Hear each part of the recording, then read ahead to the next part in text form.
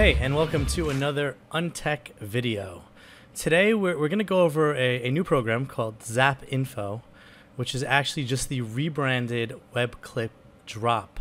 Now this is a little bit different than some of my other videos. This tool is not a free tool, but is cheaply priced and keeps getting better on sort of a day-by-day basis, and just might be one of those tools that you want to think about adding into your tech stack because it makes your life really easy. So what does the tool do?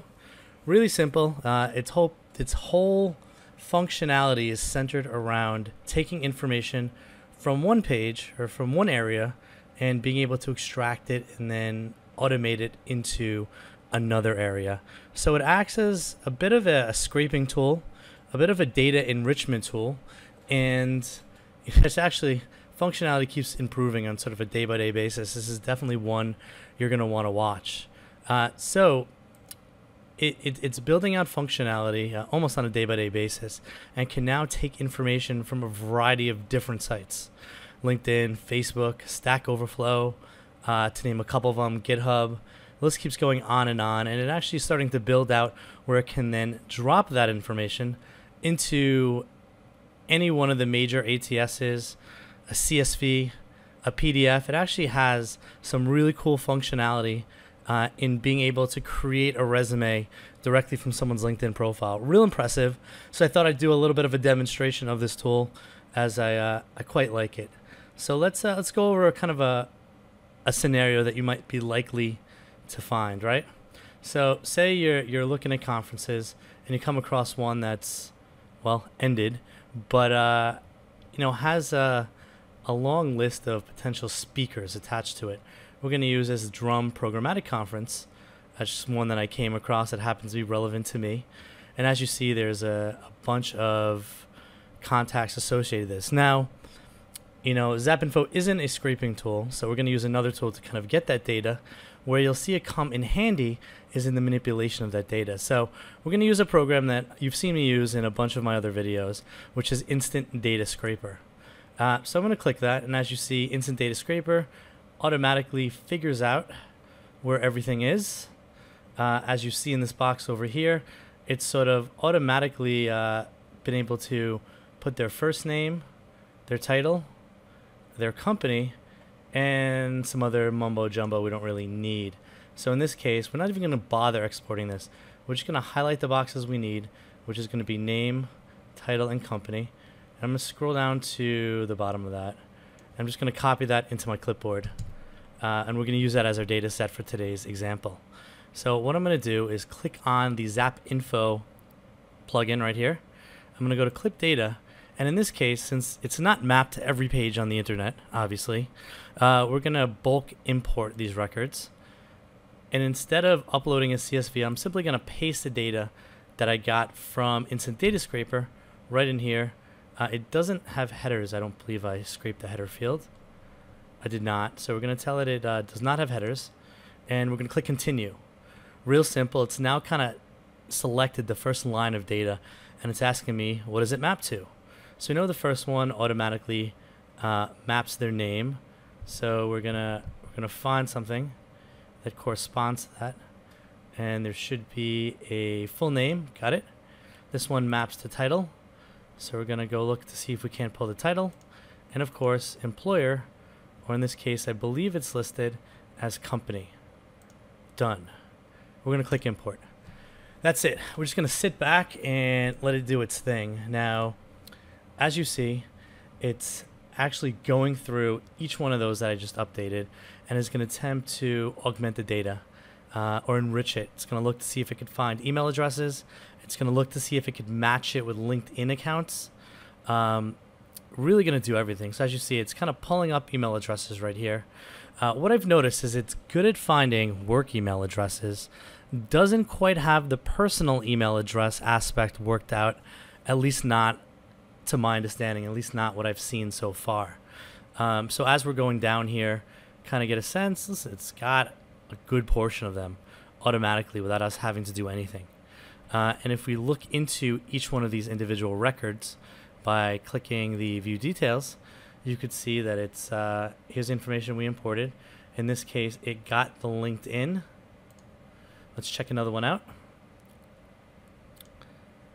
this one, very interesting, it not only got the LinkedIn, but it's automatically then gone in and scraped some of those details from the LinkedIn. Now, the information it's scraping from LinkedIn is from your typical X-ray LinkedIn search, so it's not detailed right now. However, they do have a function that will let you go in and then scrape those individual LinkedIn profiles. Now, it's working on a way to do it at mass, at bulk, but in this case, it does allow it on a one-by-one. So for here, if we click the link that it found for us, let's see if it's identified the right person. VP Platform Sales, VP Platform Sales,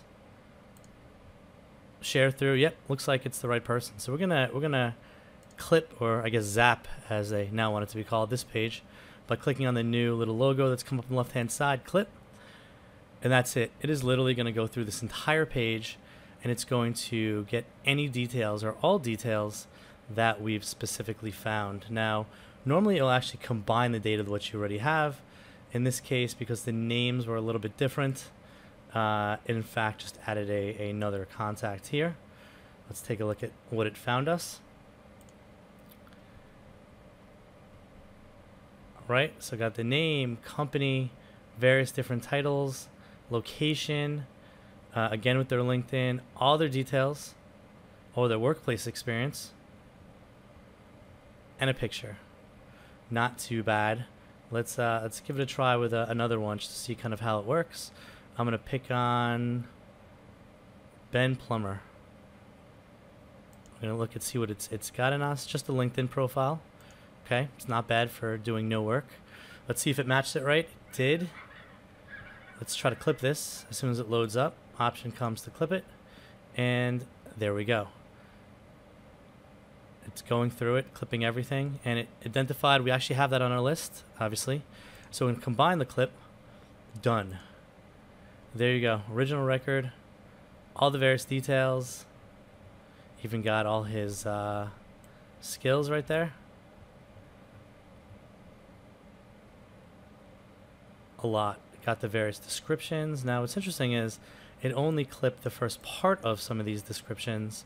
It didn't get the whole bit.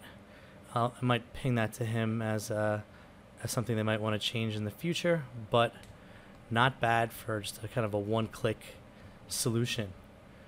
Cool. So what else can we do with this? Well, actually a lot. I'm going to show you a couple of those examples right now, what I really like. Let's take a look at, let's see if we have anyone technical on this list. Let's look at,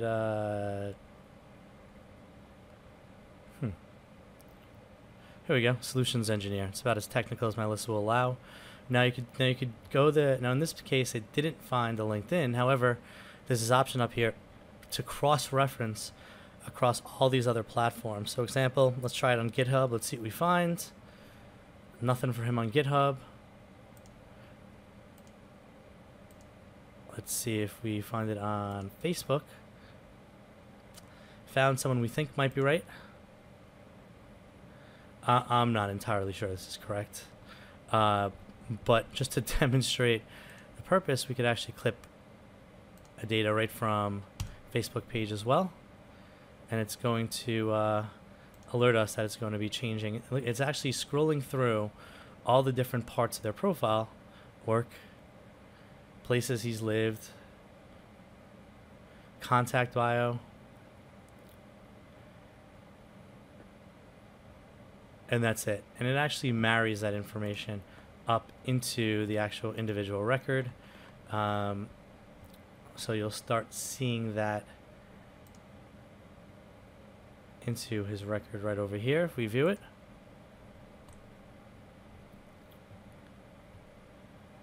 You can see it, all I was able to get was his gender and his Facebook page. Now, what else could it do besides that? Some other really cool stuff. Let's take a look at one of these profiles that we already messed around with. Say we have this person. Looks really good. What else can we do? Well, we can drop it. Now, in this case, you could drop it into a whole bunch of ATSs, into a clipboard, into a record, into frequent sites. However, what I want to show you, which I think is pretty novel, is two things: web link and PDF document. I'm going to click the PDF document, and there's a couple different options. Show my contact information. I'm going to leave that on. You'd probably want to turn that off. Allow viewers to provide feedback and comments. Include a headshot if present. And I'm going to download it as a PDF. Right? Now, this is very cool. I'm going to show you what that looks like right now. It's actually taken this person's LinkedIn profile and made it into a much more attractive resume. And now it actually has my contact details and phone number here. So I appreciate no late night texts. But then again, if you're unable to find that information on your own, you probably need a little bit more help in these videos, as well as their LinkedIn, as well as a link to allow, presumably a hiring manager, to actually evaluate this candidate. You click through it, it looks a little bit like this. They could click like, dislike, they could put a message, and this information will actually be forwarded right back to you. Another way to short circuit that process a little bit, instead of going through the whole resume, is you can actually tell it just to give you a link, right? So I could drop it into a web link with those same sort of details attached. I'm not quite sure what the link name aspect of it does. Let's try that again. And again, you could actually do this for more than one at a time if you wanted to. If you wanted to drop it, let's go back to one of these right here. Let's go into his profile, drop it into a web link.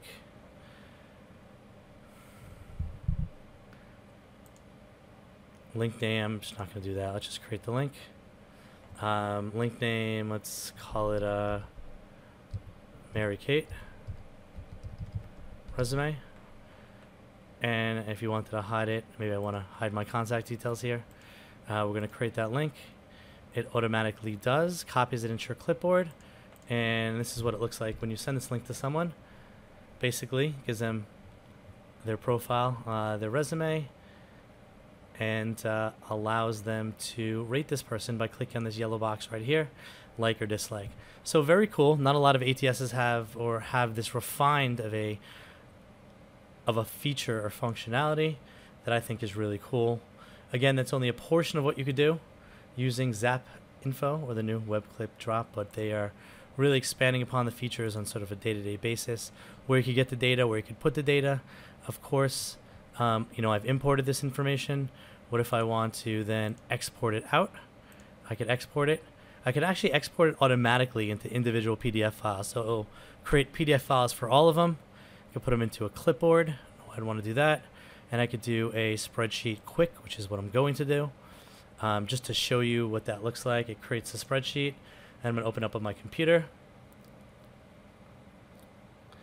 And look at what we got here. An entire spreadsheet with all that data that we just imported and enriched, including a source URL, the date, the person, any, actually, let's expand upon all these just to show you what's going on here. Source URL, right? When it happened, full name, personal email. Didn't get any phone numbers. Company, title.